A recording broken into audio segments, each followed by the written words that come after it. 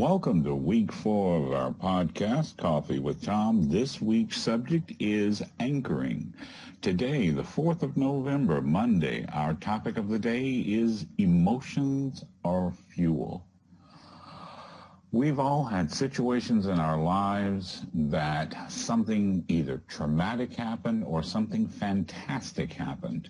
And all we have to do is smell something, hear something, a familiar sight, and it re-triggers those emotions of joy, horror, disgust, whatever. We've all had that happen. That is a process that our body does called anchoring.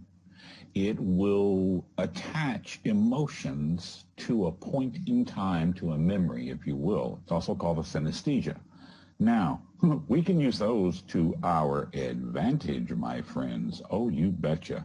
Look, our days are constant, at this point, what seems like battles. And we're always at war with this person or this thing, or there's always confrontation. There are times our energy levels get low. Well, it's things like this, anchoring. These are tools we can use that will help us put a little fuel back in the tank, okay? That's what this is all designed about. Your dealership is the most beautiful Ferrari on the planet.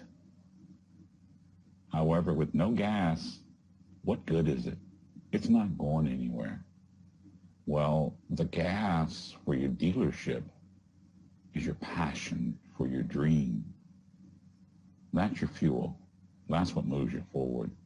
So that's what we're going to be talking about the rest of this week, is how to begin putting some positive anchors on purpose into your life, into your clients' lives. It's a different way of living your life, and it's worked out pretty great for me. Thanks for having coffee with me. This is Tom Hampton.